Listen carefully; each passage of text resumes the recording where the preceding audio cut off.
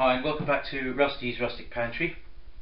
This is a crab that I cooked and prepared in an earlier video, which you may have seen, and now I'm going to go over how to prepare this crab and dress it ready to be eaten, ready for the table. Now there are two parts to the crab, or two main parts should I say.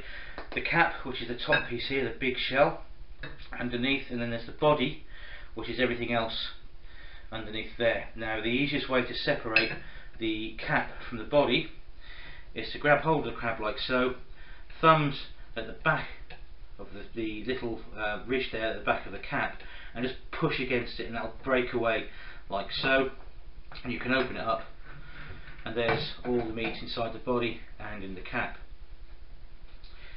Looks pretty hideous, I know, at this stage. You wouldn't think you'd be able to eat it, but I tell you, those of you who haven't actually had fresh crab, it is absolutely amazing. There are, however, a couple of bits and pieces in there you don't want to eat, you want to discard them. They are the gills, or as some people call them, dead men's fingers. They're not necessarily poisonous, but they are very tough and quite indigestible.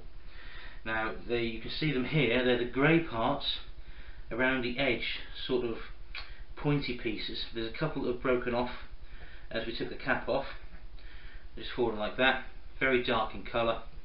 Just discard those out of the way, and then to get them off of this, just very simply removed by grabbing hold of them and just pulling them off of the body at the side of the shell there, just beside the legs.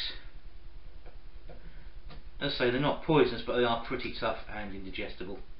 You don't really want them there on the plate. Just get this last little bit here. Then you can just go straight into the bin. And that very basically is the body part ready. In this middle part here, you'll be able to get a fork or a little tiny spoon and be able to scoop out the meat. In the side of the body parts here, in the shell, there's little pockets, and if you have a very, very small utensil of some description, perhaps you can fork out and pick out the meat in these little pockets. The shell on the body is very, very weak, and it's very easy to break away. Some people find it easier to cut the body in half that way and take out the meat from there. The claws have some lovely white meat in them. You will need preferably something like a nut cracker or something like that, or something heavy that you can hit them with on the table to crack open the shells. You've got 3 joints in each claw, and there's meat in each joint, quite a substantial amount. If you want to invest the time and the effort, you can take the meat from the legs as well. Again, crack them open. They're slightly easier to crack open than the big claws, and there's plenty of meat in those. Now, as far as the cap is concerned, what you do need to remove are the mouth parts and the digestive system that are here, just behind where the eyes are. That's dead easy to do. It actually naturally breaks. If you apply pressure there, you can hear it crack, and if you pull it backwards like so, the whole lot just comes out in one go, and that is just discarded as well. And the rest of everything else in here you can eat. The cap meat in the crab, I'll just get a fork and show you, very, very dark, and has the strongest flavour of all the meat.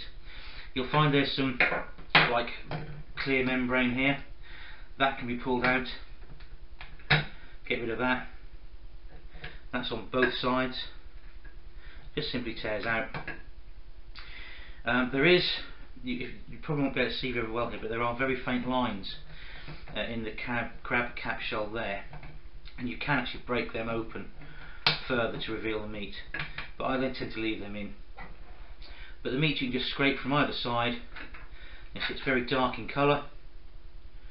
If you've ever had crab paste, sort of the texture of that and the flavour.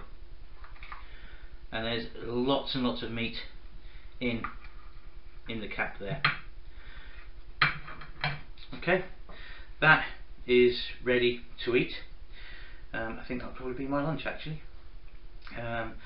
Nice thing with the cap meat, sometimes perhaps we'll put a little bit of pepper in there, tiny splash of vinegar, mix it a bit, and there you have it. That's the easy way to dress a crab. You can buy them in the shops and from your fishmongers already dressed, and what you'll find is they'll break this shell further apart. They'll already have scooped out the white meat as best they can from the body of the crab and packed it into the shell, the cap, and you'll just buy the cap like that, stuffed with crab meat. It's a dead easy way of eating crab, but obviously you're going to pay for the time the fishmonger has spent cleaning it out for you, preparing it. And that's it. Brown crab made easy. Thanks for watching.